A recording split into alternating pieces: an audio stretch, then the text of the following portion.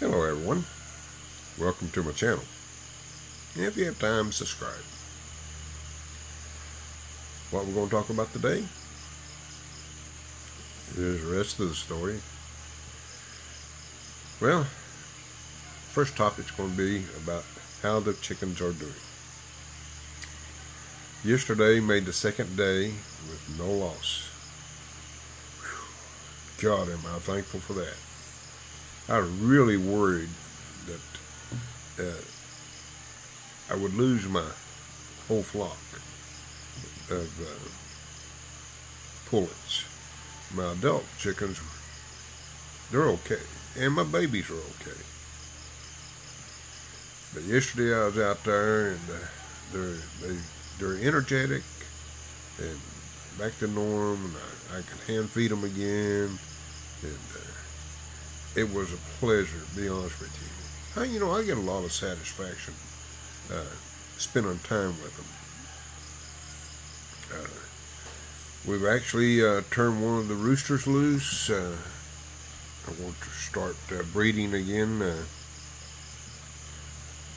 Probably start about the middle of next week, something like that. Give him time, the hens time to get fertile. And then I'll start collecting fertile eggs again and fire the incubator up and see what happens. I'm using my youngest rooster this time so that I can get a different gene pool. Because before it was my oldest rooster, and he's just so aggressive that he just ripped the feathers off the backs of the hens, and it wouldn't give the other two roosters an opportunity. So I'm going to try something different and see how it works out. That way I can kind of keep the gene pool mixed up. And then I'll have to, if this works out, I'll have to later try to find someone that's willing to trade roosters so I can keep the gene pool different. But the big thing is we're on the upscale, and my chickens seem to be doing good with the meds and disinfecting, and the sprayer we got in, a commercial sprayer. We're misting the roosters and sterilizing those. And things are looking up, finally. Grace and I it's such a relief, to be honest with you. You get attached to these chickens, to be honest with you. I foresee it's going to be hard for us to butcher for our chickens when it comes time. Hopefully not, but it appears that way. And I got a tidbit of information for you.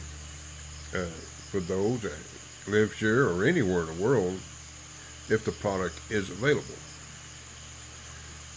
Especially in warm weather, if you're outside and trying to enjoy yourself.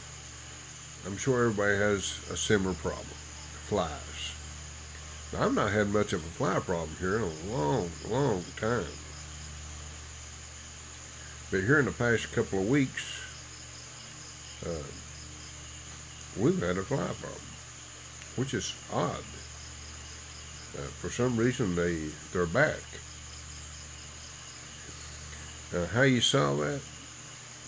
Well, I'll be honest with you. I ordered some more of what they call fly killer. It comes in a box of 25, like this. And it's affordable. And it's little packets, and inside the packets is granules.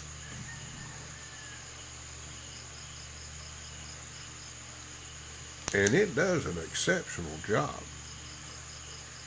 Now it says it's non-toxic to humans and pets. I can't verify this at this time. But I have noticed that it hasn't disturbed my cats, and they actually come around and sniffed it and so forth. And so far, no problem with the cats. It did concern me. So that's one of the reasons I ordered it, because it said it wouldn't be harmful to humans or pets. And a fly can land on this stuff, and within 30 seconds to a minute, it's history.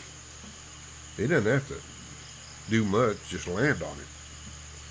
And I don't know, makes you worry about if they told the truth about it being toxic to humans and pets.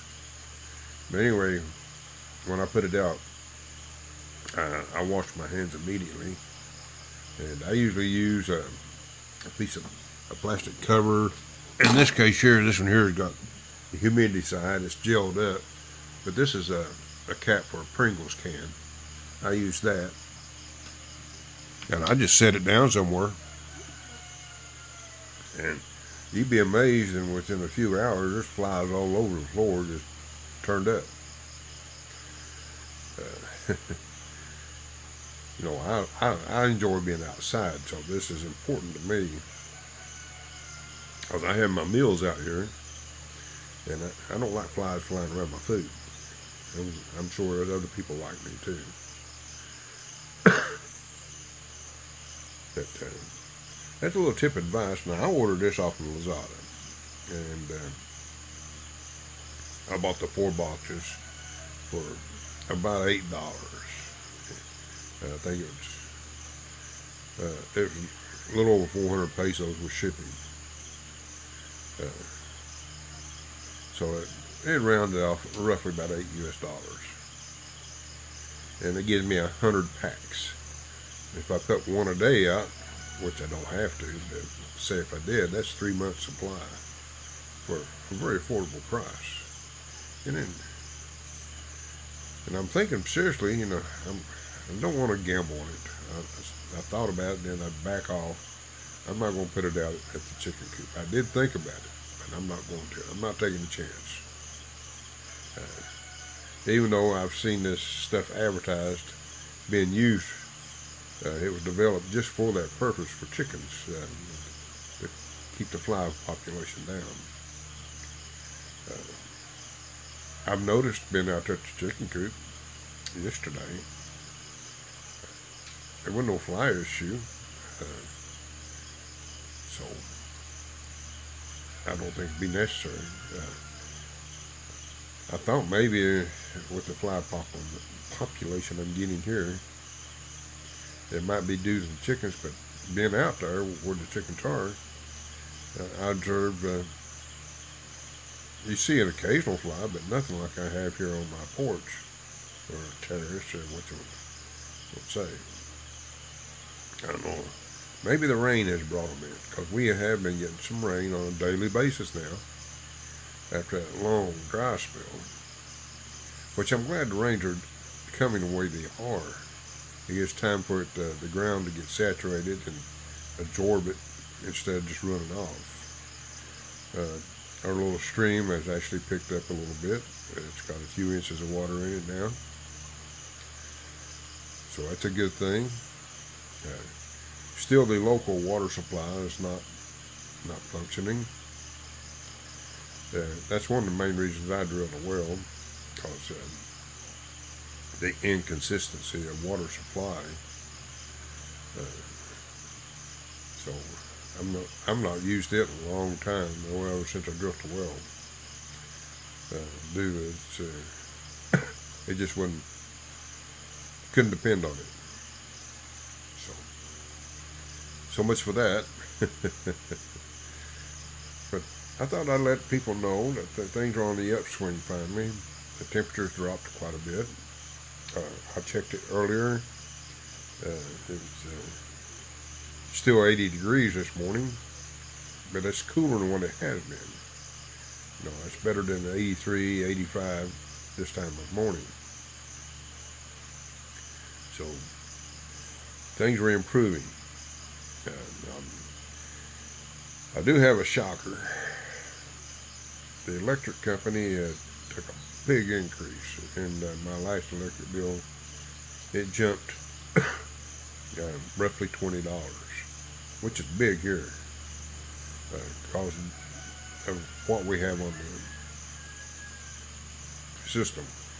As everybody aware, I use a lot of solar, and I'm running probably 70% solar, if not a little more. If I ever get the funds coming in off of the chickens to where I can build a little more nest egg, or probably invest more into the solar, because no more, kilowatts we use. I'm only talking the grid we're using roughly. I think I'm trying to remember. Just bear with me. Almost 250 kilowatts, and it's $80. That's a sizable amount for a small amount of electricity. Now my overall usage, we used almost 800 kilowatts. We do have some constant loads, and with this heat, our deep freezing refrigerator works harder, and incubator going, and heat lamps going, and well pump. We use a lot of water. Plus, we do have a washing machine, which is, to be honest with you, it's cheap to operate. I think it's only got a 380 watt motor on it, which means if it's under full load for an hour, it's not even a kilowatt.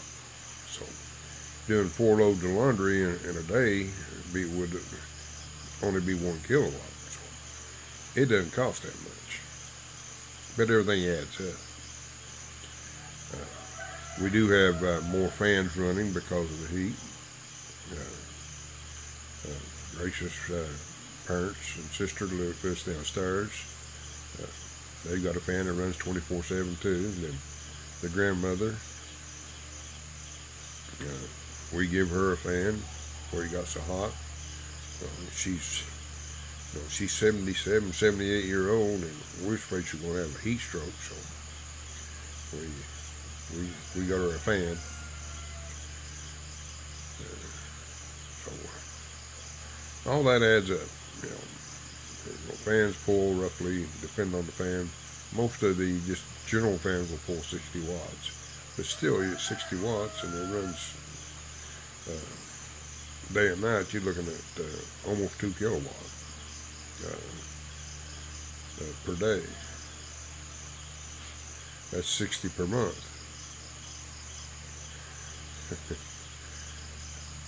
Well, not hardly. Probably they fan probably if it runs 24/7 on the small fans. Probably looking at about 45 kilowatts. But still, you take 45 and 45. That's 90 plus. We got fans run here in the house also, which are bigger, and they pull more energy. The one in the living room runs, I say we're pulling 3 kilowatt a day off of it. So that's another 90 kilowatts. So I guess most of our energy is going into fans. Starting to think about it. It don't matter. We're living within reason, and I enjoy my life here. And Grace is just a wonderful person. And so it's not about the money. It's just we got to stay within our means in order to maintain a lifestyle, and that's what we do. We've limited our travel now in order to do that. I guess you've noticed that. But anyway, folks, I hope everybody out there is well and enjoy our videos, hopefully, and good health. And just stay tuned, and I'll try to keep you updated on what's going on the everyday life here in the Philippines. You can live a good lifestyle here, and within reasons, if you just pay attention to your surroundings and take care of yourself, and which I try to do. So, folks, until next time, enjoy and subscribe.